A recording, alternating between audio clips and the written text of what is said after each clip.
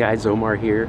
I wanted to give a quick update on the Fuji X-T20 on vacation. I'm here in New Orleans for the week.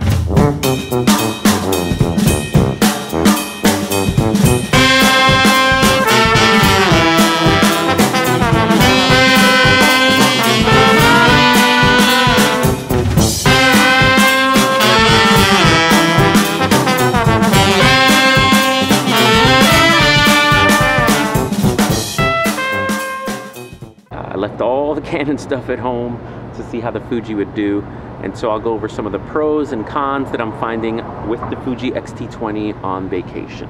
First, let me apologize for the sound. I didn't bring a microphone on vacation, so put up with it. Do I miss the Canon? A little bit. The Canon, it just fits like a glove. I can shoot without thinking. Okay, let's start with the good stuff. It's small. I mean, duh. Just not lugging around the huge camera, so that's number one. I can shoot on the street without being noticed, which is the best. Just quick, stealthy. The flip screen has been a savior in situations where I want to get a street shot or a situation where I don't want to kind of be noticed. So just looking down at the flip screen is great. So if you can get a camera with a flip screen, flips up, great.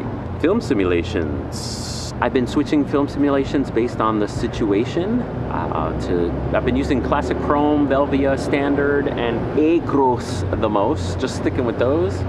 One negative that's always advertised of mirrorless cameras is the battery life. I'm prepared for it. So I have 3 batteries. I have not been, for a whole day of shooting, I haven't had to go through 3. So I've shot pretty much, I would say 1.5 batteries for a day of being a dorky tourist. That's with video, so that's photographs and video. So the first day I got over 200 plus photos, but like 7 gigs of video. So if you're just doing photos, I'm sure you could get over 300, no problem. So battery life is what it is. Have backup batteries if you have this camera out.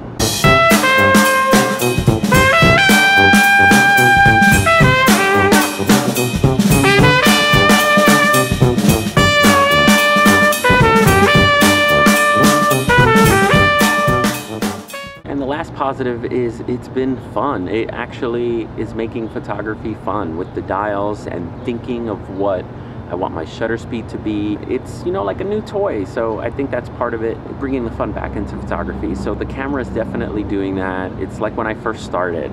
Okay, the negatives. Negative number 1. For some reason, and I've tried different settings, but the focus point is always off to one side. It's always way to the right or way to the left.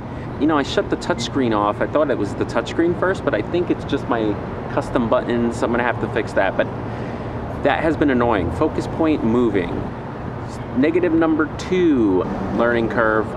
Having to reset for a new shot. For example, if I have auto ISO, and I've got the limit to a certain shutter speed, but something really quick is coming, you know, till I get everything ready for that bicycle coming or that person jogging is just, you know, and it's just, I'm not used to the camera, so I'm not ready to catch. It's been frustrating that I've missed shots because I see the action coming and the camera was set to video.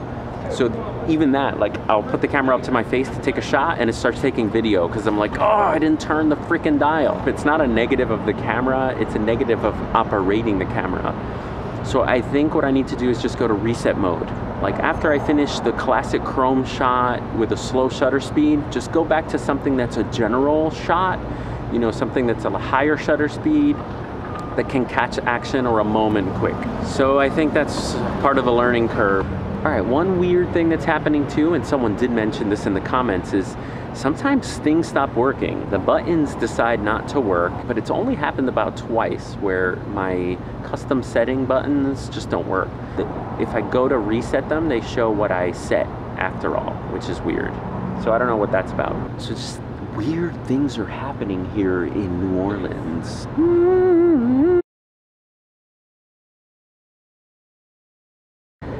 But anyway, it's been super fun with the camera. I've enjoyed walking around with it, taking video. It's just been a beautiful time here on vacation, and I definitely want to pick up some primes, a few lenses, you know, something that opens wide you know, just to get more shallow depth of field. I kind of miss that. So maybe like the 35 f2 lens would be great to walk around with. People say that's great. The kit lens has been performing magnificently. It's been great, and like I said, it's been forcing me to work with it. That's why I haven't brought another lens or bought another lens. It's like, let's see everything we can get from this lens.